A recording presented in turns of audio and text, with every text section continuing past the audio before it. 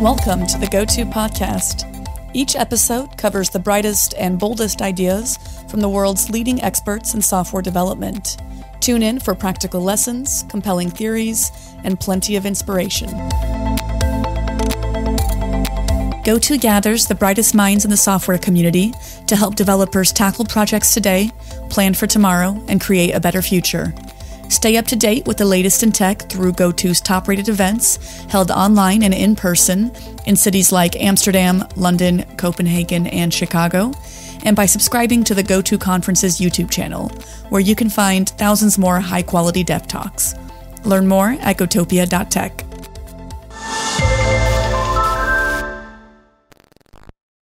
Hi, I'm Hannes. I work for a company called Axxes in Belgium, and we are here at GOTO Aarhus. We're sitting in the middle of a construction site, so you can hear some noises in the background. I'm here today with Rob and Ian, who are having a talk about dealing with legacy systems.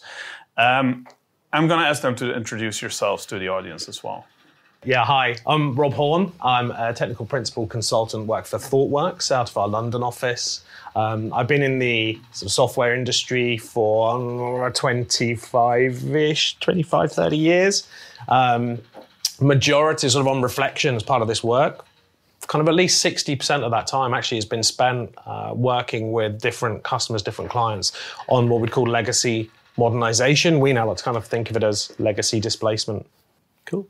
I'm Ian Cartwright. I'm also work for Thoughtworks, based in our Manchester office.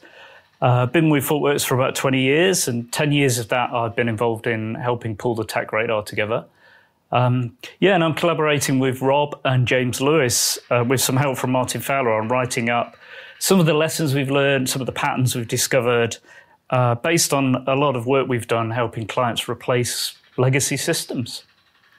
All right. I hear you both speak about legacy systems. Now, there's a lot of ways that we can look at those and that we can define those. For a lot of developers, it means that this is software that I didn't write and don't fully understand. Can we maybe get a little bit of a definition in about what you consider to be a legacy system before we go off into the how we deal with that? So I think there are lots of different definitions of legacy. We heard one from Alan Kay in the keynote earlier this week. I think he called it any system that doesn't naturally rot away, which is certainly one interesting way to view it. But what we tend to find with our customers, it's about the technology that a company has not being able to respond to the needs of the business anymore.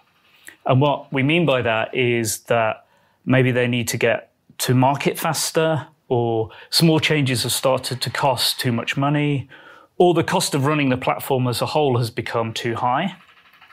And then there are technical reasons. So sometimes it turns out somebody's on an end-of-life platform. They've been told, 18 months' time, you won't be able to get technical support anymore. Right. But it is more the business definition. It's that the platform is not meeting the needs of the business any longer that I think we primarily focus on. And until you start thinking about end-of-life software, none of those things you said are actually time-related. Yeah. So legacy, by that definition, could actually be something that's been written really recently to kind of rush and kind of get a product to market really, really quickly. But it is causing friction for the business. Right, absolutely, yeah. Or as you scale up and you need to scale out, maybe it's no longer able to meet those needs, right? Right. So maybe to summarize, there is value in the system being there, but you're not able to operate it in a way that it would support the business needs properly. Yeah. I think to give an example, the classic example is often an older company who's been around many years. This system, maybe it is an older system, and a competitor comes along and starts to steal some market share. Right. Maybe they have a really good mobile app. And so then the business go, oh, we need a mobile app, or we need to make changes to match the competitors. And to use an example for one client, they spent 6 months building a new feature on top of their legacy technology, and their competitor did the same. They matched it in 2 weeks. Because they were on newer, more flexible technology that was easier to change and to test and all of those good things. Right. And they couldn't, and because of their mainframe and their legacy, they just couldn't move that quickly. And so that was the thing that was really starting to hurt their business. Right. So you say that most of these projects are business driven, right? There is a business need to actually innovate and change things. It could be innovate and change, but it could be, maybe starts as a kind of a tech-led initiative, like the end of life example, actually in business terms represents kind of risk, right? Yes. And risk mitigation. I was recently working with a client who are operating a multi-billion pound asset and lease financing company, running middleware on what their vendor said they were the only customer left globally running this particular piece of middleware. It's been out of support for many years. So that represents, it's a technology project. We've got to get rid of the middleware. Yes. We've got to replace our end-of-life software. But it's a real tangible risk to the business that if this thing should go wrong, they can no longer support that kind of revenue generation. So it's always business-led. So when you're looking at these displacement projects, what is one of the things that people often get wrong when they try to undertake a project like that? Yeah, so one of the things we sort of see as an anti-pattern, it can sometimes be useful, but mostly causes trouble, is something we've called feature parity. Right. And so the idea here is often, IT go to the business and say, hey, we need to replace this platform. What do you need in the business? They will say, that sounds like it could be really disruptive.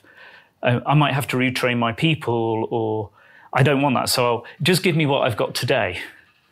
So what happens is they often then build a huge requirements document that describes all the ways they do the current processes now. Right.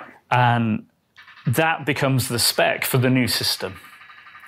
So that's feature parity. It's like, give me exactly what I've got today, but I guess because it's on newer technology, somehow under the covers, things will be better or more reliable or cheaper.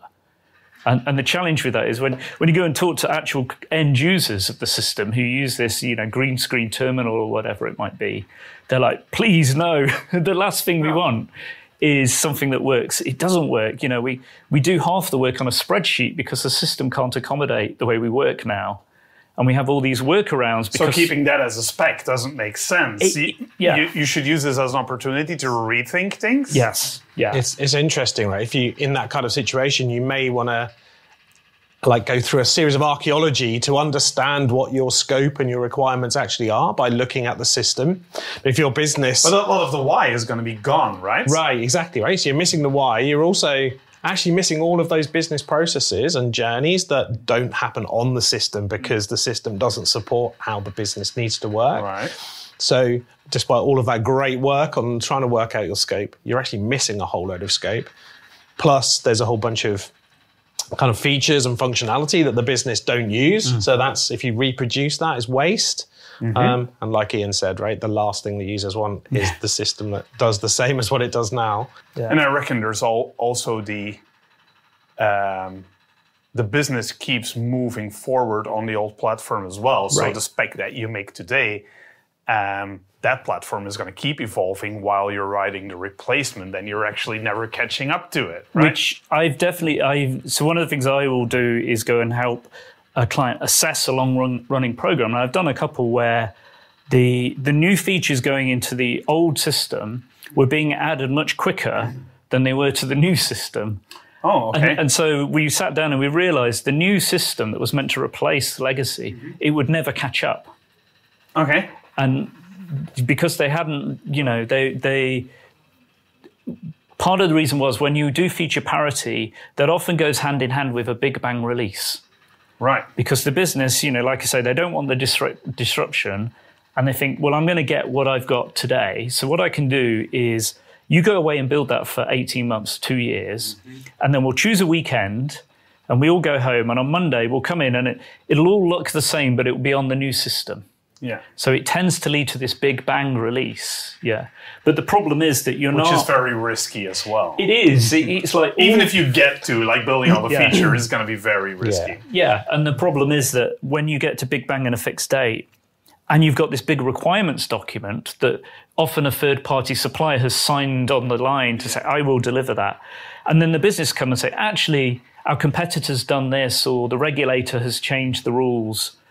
Then you get into a change control process where the supplier's saying, yeah, but we're doing what's in that document. And the whole thing becomes a contract negotiation again. Correct. Right. Yeah. And that's what the whole Agile Manifesto tells us to steer away from, right? Yeah.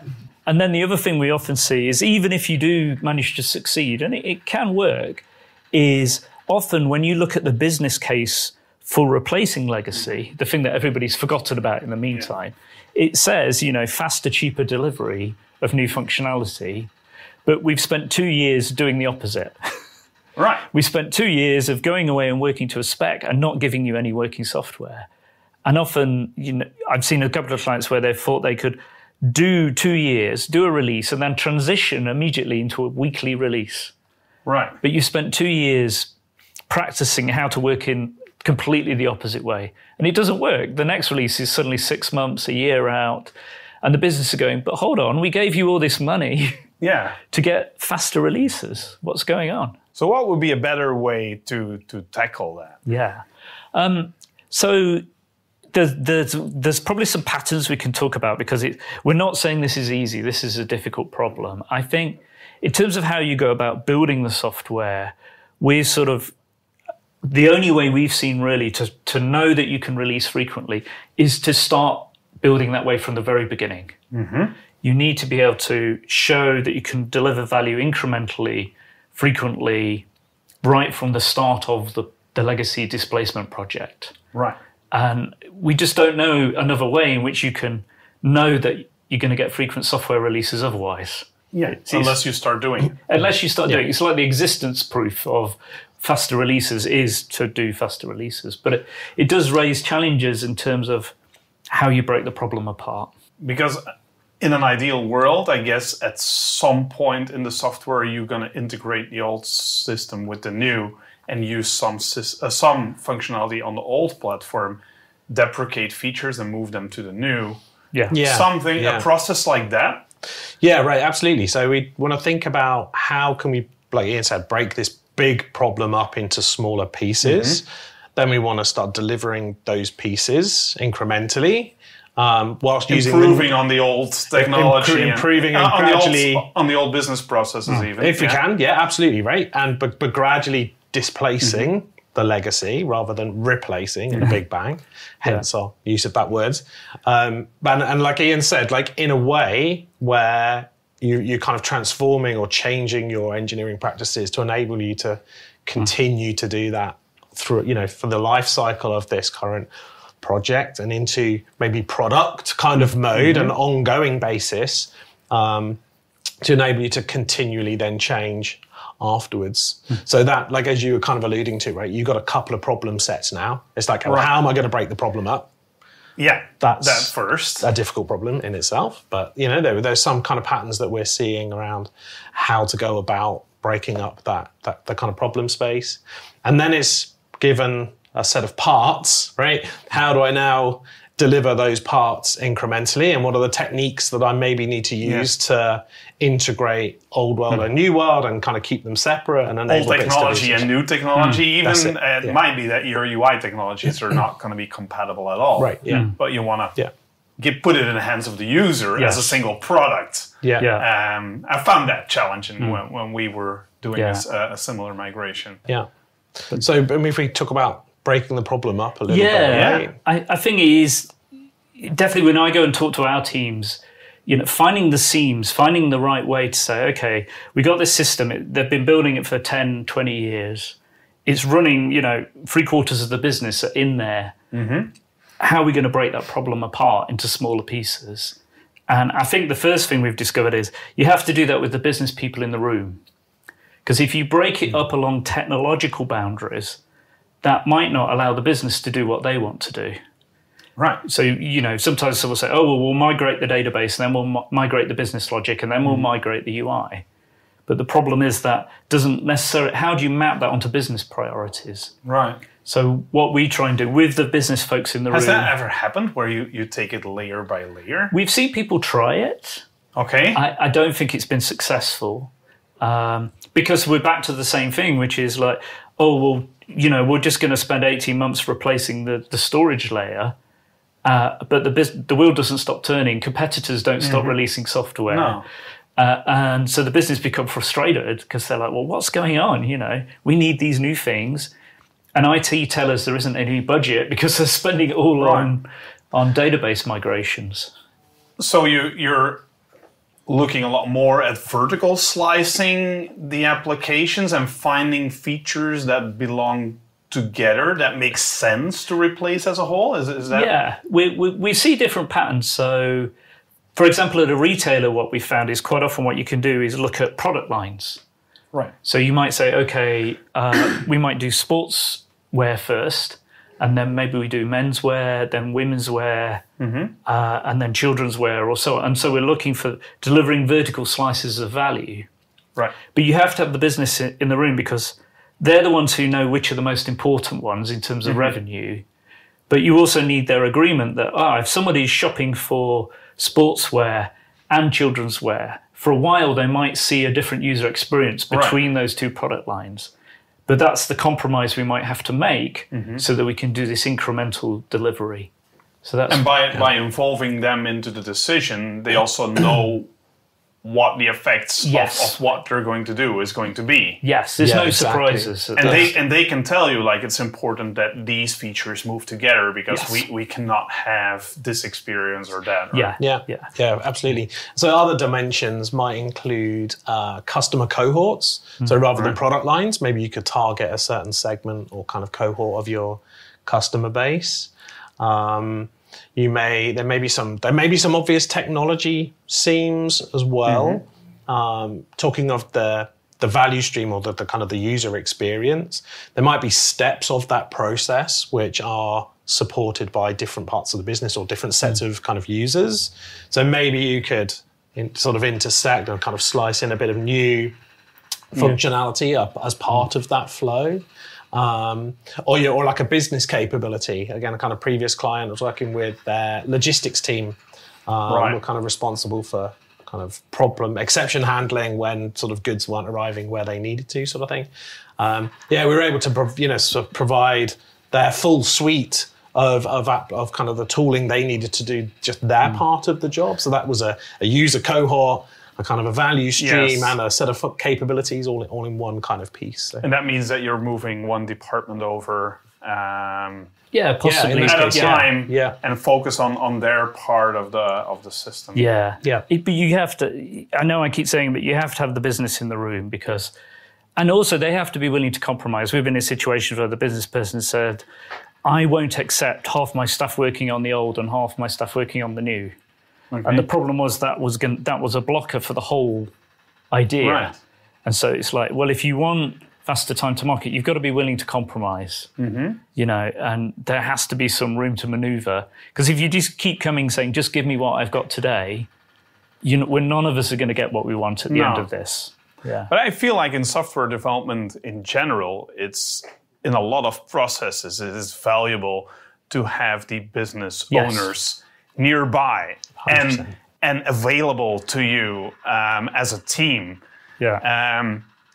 Usually they go in a direction of like, these people are very busy doing their job, so we're going to put an analyst in between. Yes. Right? Yeah. And in a lot of cases, that just adds another translation layer between their actual needs and the team building them. And I'm not saying analysts are bad at all.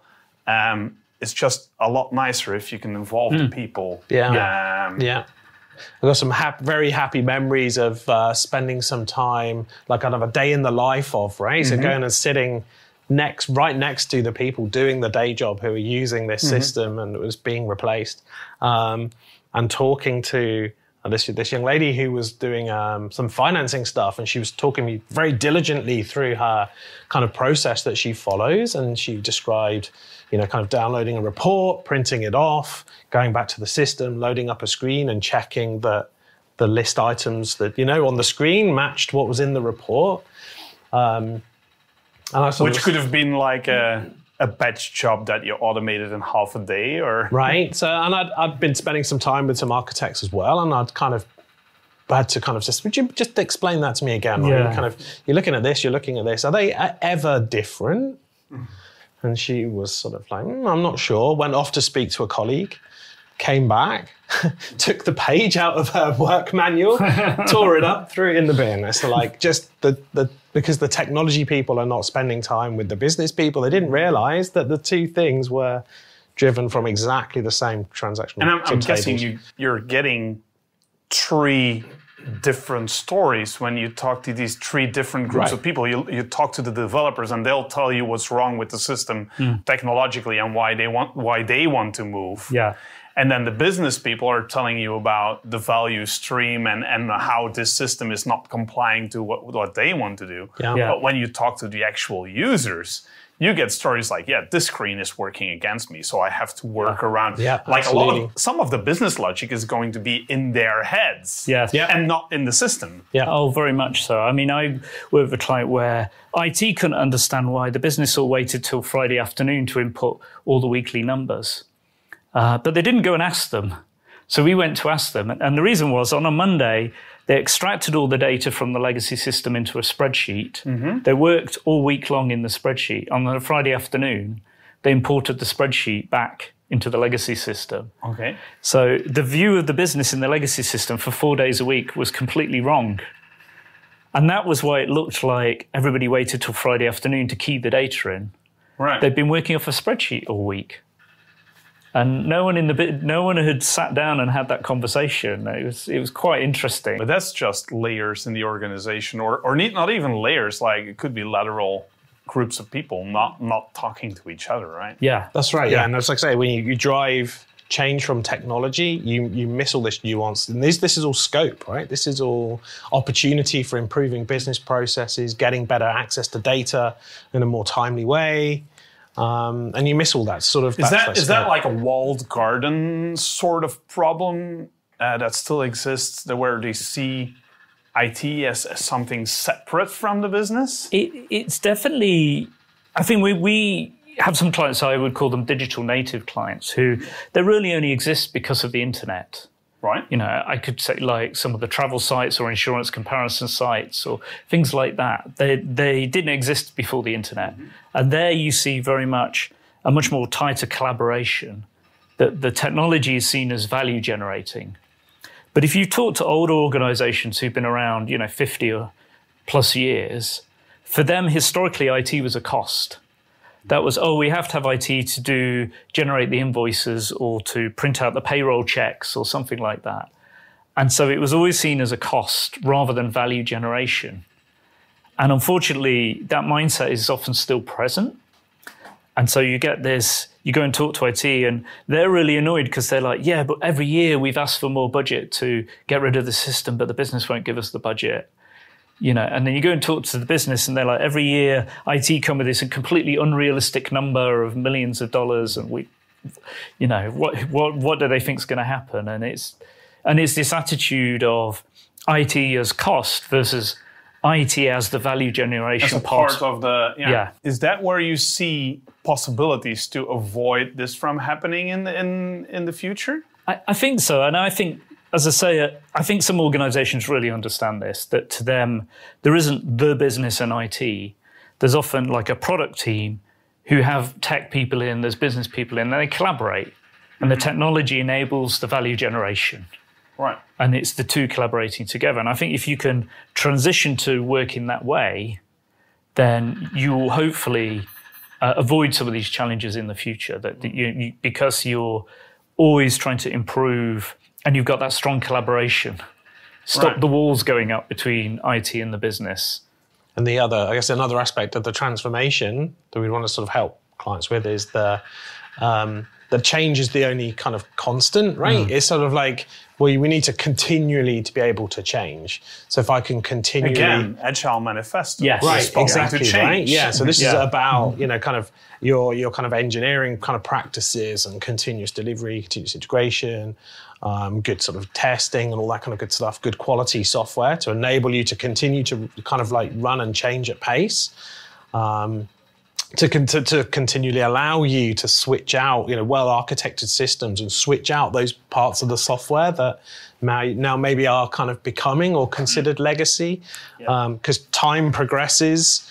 New security vulnerabilities are found. You need to be continually updating your system. So if you can bake change as something you can continually kind of cope with, then maybe that's when legacy becomes a thing of the past, right? But that takes organizational change, not just a project to replace a system from one thing to another. How do you think the idea of citizen developers fits into that whole bringing IT and business closer together? Because we're getting all this low-code, no-code tooling that theoretically should allow people that are more on the business side to actually scratch their own itch, like fill in the voids in the existing IT systems. Yeah. In reality, what we're tending to see is where the business has become frustrated with IT, they sort of try and do an end run. They try and go round IT. Yeah. And this is some of the conversations that start to happen. Well, it could be supported by IT, right?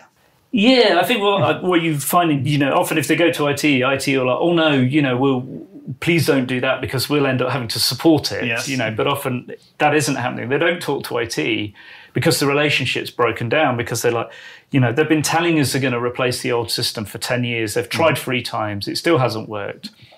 And I saw this talk at lunchtime, how I can just put some doodleware on my laptop and do it myself.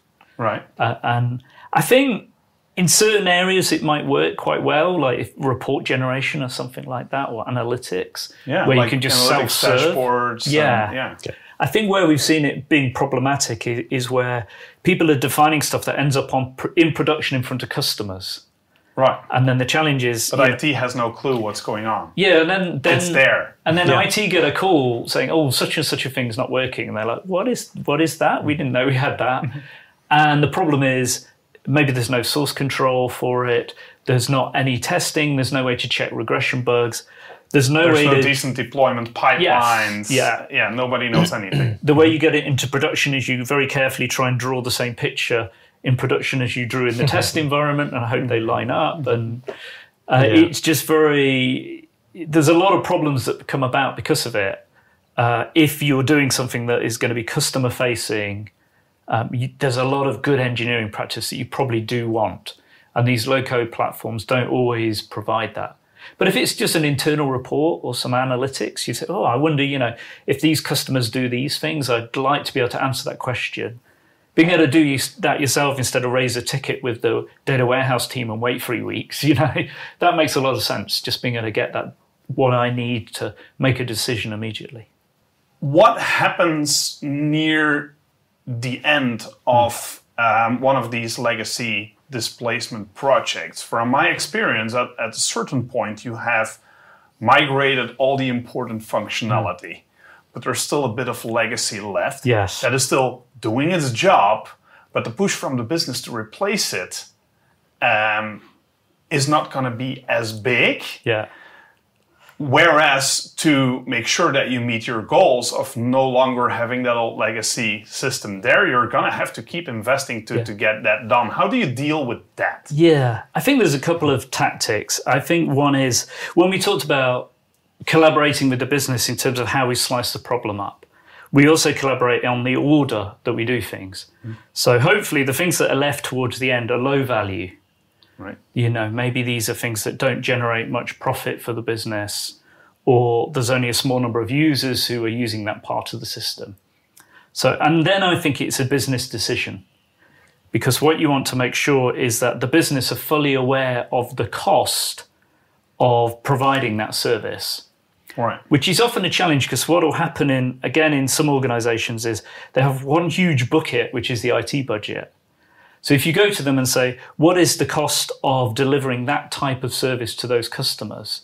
Often that's not understood. And so when you actually get, and this is why you might even want some people from the finance department in the room, because what you want to do is say, okay, we can leave the legacy system on to support that part of the business, but they need to find the budget to pay to run it. And that's a very powerful way of moving the conversation on. If you go and say, well, did you know that that costs $500,000 a year to run that? And only you are left. So unfortunately, you're going to have to find the budget. And suddenly they're, oh no, we can do that in a different way. We can use a different system. Or even more interestingly, it's like, well, if that's the cost, that's way more than the revenue we make from those customers. So we need to migrate them onto a different service instead. Is that a powerful leverage that you sometimes use is to make the discussion about cost versus revenue? I wouldn't call it leverage. I would just say it's sort of trying to have a mature conversation about, the cost of delivering this service. And unfortunately, it's often not known. It's surprising how often that a business can't tell you, okay, this part of the system, we know it costs, $2 million a year to run that, but what revenue does that part of the system generate? Often people don't know. And unless you know that, you can't make the right decisions about what order to migrate things in and which things you should turn off. So I remember we worked with a client who they dealt with packaging, and they had something like 30 different sorts of packages that they dealt with. And IT spent several £1 million migrating all of the different package types. Yeah, supporting all the different. And we went to the business and they were like, why did they do that? Because only 4 of them make money for the business. And we were going to retire the other 20 types of package. Anyway. So why did they migrate them? They just wasted the money, Yeah. So. And when you do finally cross the line, right, it should be a bit of an anticlimax. Yeah. Well, it's double-edged, right? If you've managed to transform and change is now the norm, then really it should be an anticlimax. You're successful. Because, you're but successful. the users will just feel as if business continues. Yeah, but I think you should also have a big party, right? Yeah. And celebrate the success. Because at the beginning, we've agreed with the business what the kind of success criteria or the drivers, the objectives of kind of tackling the legacy in the first place. And after the marathon, because these projects aren't easy, right? No, it's never a 3-month thing. Yeah. No, right, exactly, right? It's not. Well, from what Alan was saying at the keynote, there's nothing soft about legacy software. Yeah. So, you get to the end of what is a marathon. You need to celebrate that, right? You need to celebrate. You need to call out all the people that have helped and have played their part in kind of this achievement, and be able to demonstrate that you have met the success criteria and. Transformed organisation, hopefully legacy for them will be a thing of the past. And hopefully you've already had a couple of milestone parties along the way. Of course, right? Yeah, of course. Yeah. Iterative developments or iterative parties. Exactly. That's the whole reason we do Agile, right? Just to have more parties. And more celebrations. More celebrations. I think it's very important to celebrate success with themes. To put it in the spotlight, what people are doing. I have this image from the IT crowd. You probably know the TV series where they always forget about IT when they're celebrating things. Yeah. And unfortunately, that is something that does happen. Yeah. Some organizations forget about IT when they're doing the annual planning as well. So, right. Yeah. So no, celebrate your successes. Do it a piece at a time. And make sure that we involve the business in all of it. Yeah. I think that's what I'm going to take away from the talk that we just had. Is there anything that you guys want to add to that conversation? I guess I'd just say that we're continuing to write these patterns up. So we've talked a little bit about the motivation and breaking the problem up, but there's also on Martin Fowler's website, we're writing up patterns that help you then implement it. So once you have decided how to slice the problem up, and we're trying to get those out every few months, although Rob and I are often very busy with client work, but we're publishing those on Marty's website. So if people are interested, they could go and have a look. They can go there. Yeah, okay. and read more detail on what we're doing. And they should come and see your talk this afternoon. Yes, this Absolutely. afternoon. Yeah. Come see the talk. Yeah. And listen to our technology podcast, the Thoughtworks technology podcast as well, where we've been talking to Rebecca, our CTO, on this same topic. So, Okay, so go and look that up. And thank you guys so much for this conversation. I learned a thing or two, so that I can take into my next project. Cool. Thank you. Great. Thank you so much. It's been a pleasure. Thank you. Thanks for listening to this episode of the GOTO podcast. Head over to gotopia.tech to discover lots more content from the brightest minds in software development.